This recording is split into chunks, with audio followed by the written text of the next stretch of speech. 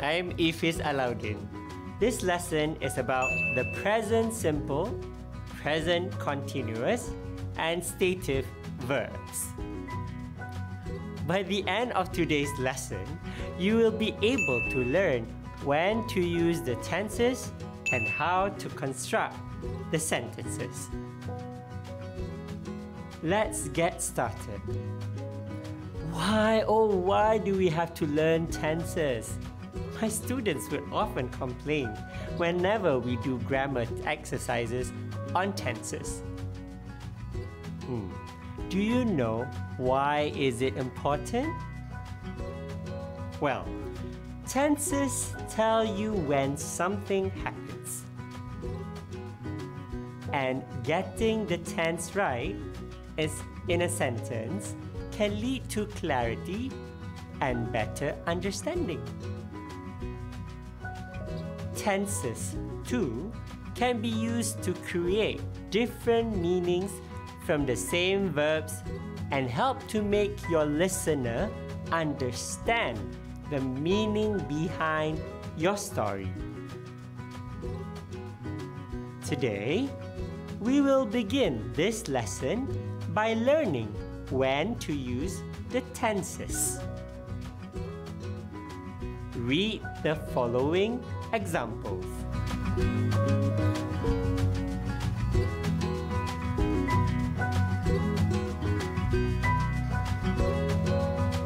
What are Zuri and Li An talking about? They are talking about ducks. They are talking about facts. So, what tense do we use to tell a general truth or a fact? We use the simple present tense. This is Rina. She drinks milk every morning. And these three boys, they often play online games together. The verb drinks and play both refer to habits that are done regularly. When we talk about actions that happen regularly or about something that is done habitually, we use simple present tense. Simple present tense too can be used to describe a routine that has been prepared or arranged, like timetables and schedules. The first train leaves at 6:05 a.m. We'll move on to the simple continuous tense, which is also known as simple progressive tense. Let's see what Uncle Kwan wants to tell us. Here, Uncle Kwan is telling us about his own activity and his friends' actions. What kind of actions is he referring to? He is telling us all the actions that are happening while he is speaking, which are eating and exercising. Let's look at some other uses for the simple continuous tense.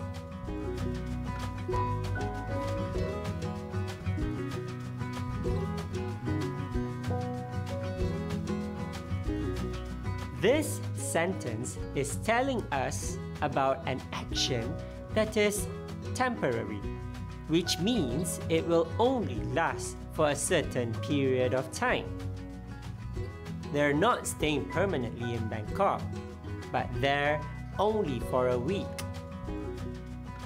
Here's another use for the tense. Use the simple continuous tense to talk about a plan for the near future.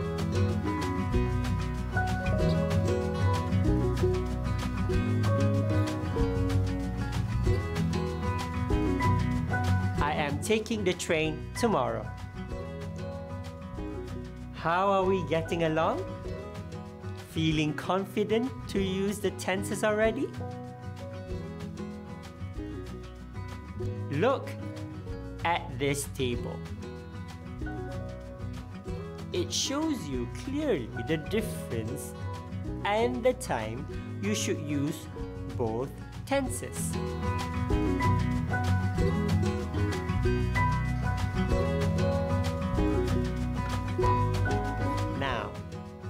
Now that you know when to use both simple present and present continuous tense, let's learn how to construct them and write a proper sentence. This is a simple formula that you can use to form the simple present. Subject plus verb to be plus part of the sentence. For example, I run every weekend. He is tired. This table will help you to understand this better.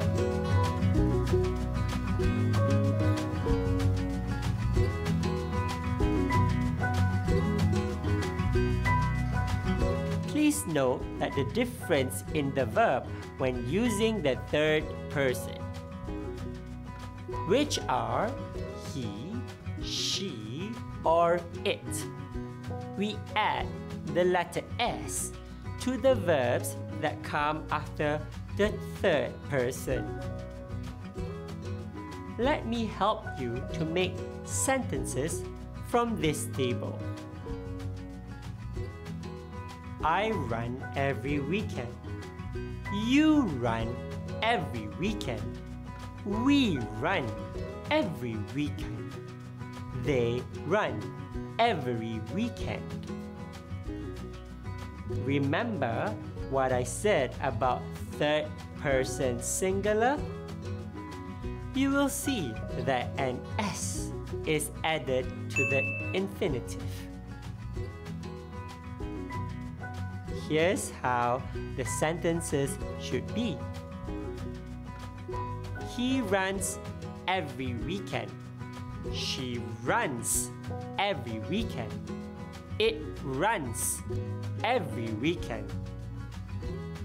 The second table shows you the difference when the verb is used. Your sentences will be I am tired. You are tired. We are tired. They are tired. He is tired. She is tired. It is tired. Next, we move on to the present continuous tense. You can use this formula to form a sentence. Subject plus verb be, such as am or is or are, plus verb plus ing. Let's form sentences taken from the table. I am running. You are running. We are running. They are running. He is running. She is running. It is running. The verbs we use in the sentences are called action verbs. For instance, run, bake, jump, and shout. Sometimes we also use stative verbs. What are stative verbs, you may ask? Stative verbs do not refer to a physical action. They express a state or condition for things which are permanent, things which don't have a beginning or an ending. Some examples of stative verbs are like, love, believe, know, understand, have, prefer, and hate. Normally, we use stative verbs with the simple present form and not the continuous form. I have some pictures to show you. In each of them is an incomplete sentence.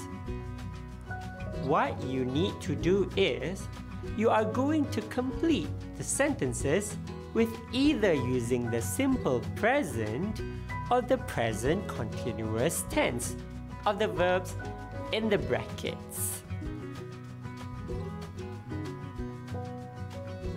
Let's look at the first picture.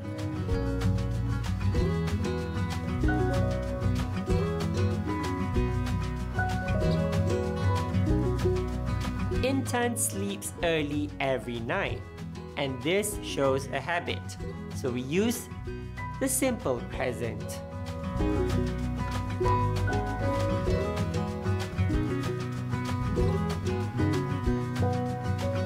My mother often tells us stories.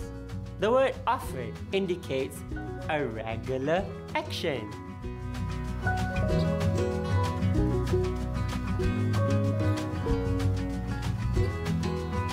The men are shouting at each other.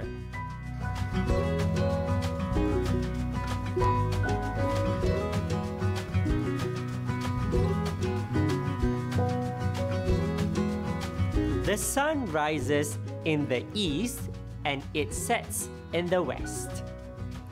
This sentence is about the sun, which is telling a general fact.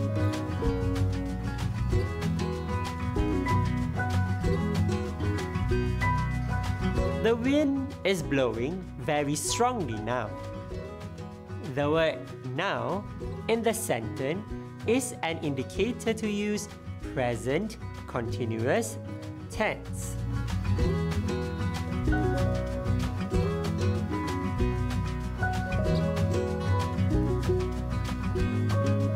Can you see what I am holding in my hand?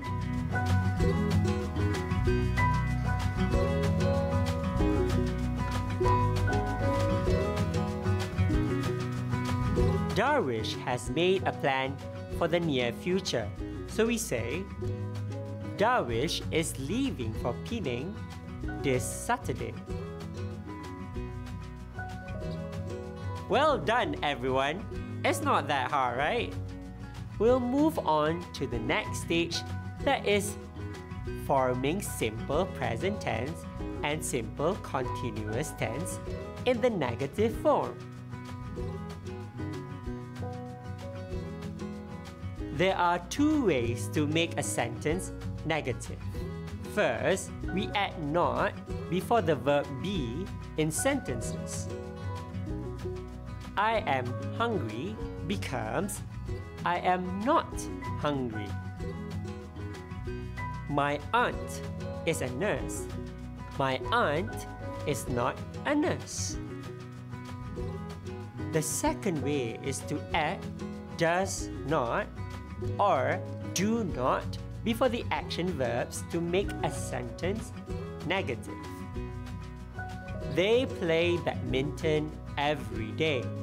Add do not and it becomes they do not play badminton every day.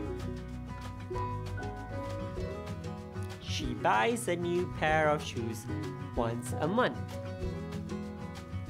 She does not buy a new pair of shoes once a month. Negatives in the present continuous are formed by adding not after the verb be in the sentences. For example, you are fighting is changed to you are not fighting. He is lying turns negative when you add the word not. He is not lying. Refer to the table for better understanding. So far, we have learned the affirmative and negative forms. Let's just add one more structure, which is the interrogative form. The interrogative is a type of sentence that asks a question, and it is easy to differentiate from statements or commands because an interrogative sentence ends with a question mark.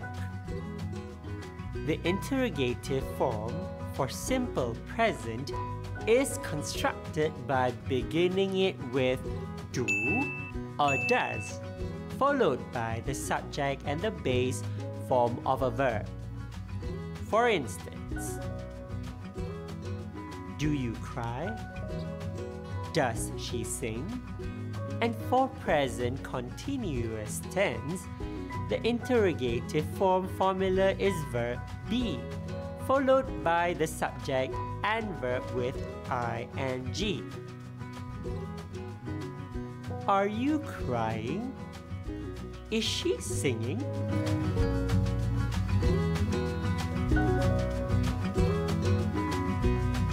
So far, we have covered what's essential of simple present and present continuous tense. Can you remember it all? Not to worry if you don't. I've prepared a table to help you revise what we have learned today. Take a look. It will let you see the pattern more clearly. The first one is for simple present tense. It shows all three types of sentences in each tense. Affirmative, which means positive, negative, and interrogative, which ask questions. Next is a sample table for present continuous tense.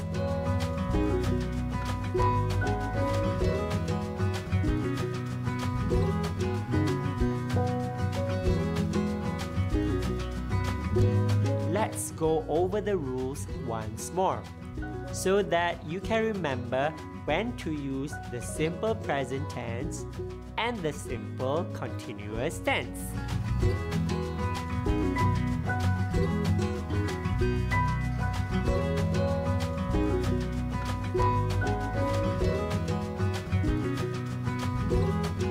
Then you need to put certain words in the right order to form the sentences properly. Here are the rules as a guide for you.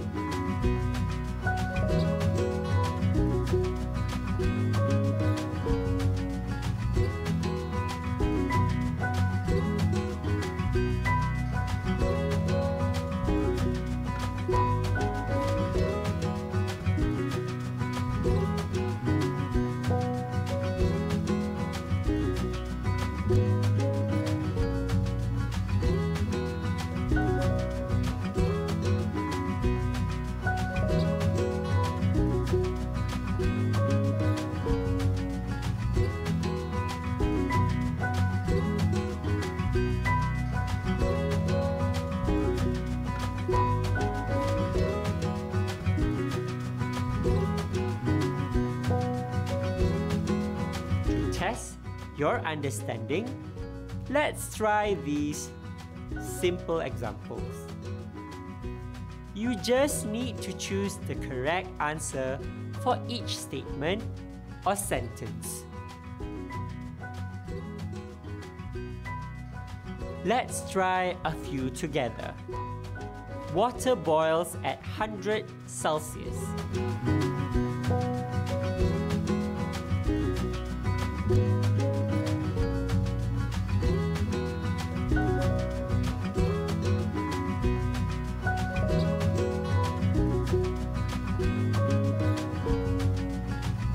So the answer is C, a scientific fact.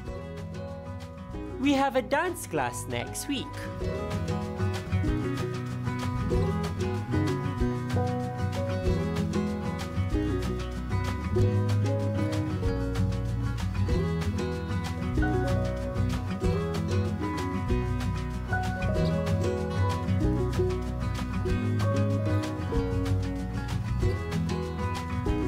answer is D. It talks about future actions based on the timetables and schedules. Why don't you do the rest on your own? Think first before you answer.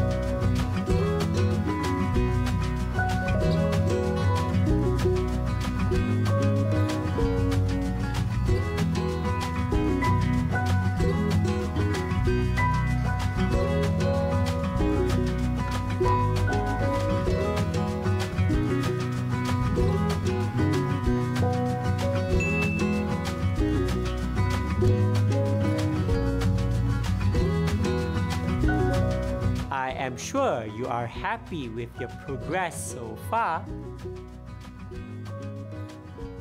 Here's a postcard from my friend Angela. Can you help her to complete her messages by putting the verbs in brackets into the correct form of simple present and simple present continuous?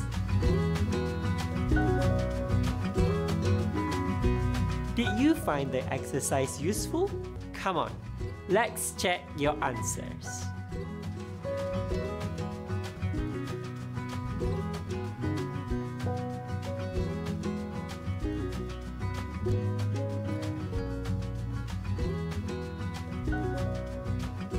We've come to the end of our lesson for today. I hope this has been very valuable for you. So, see you again. Bye-bye.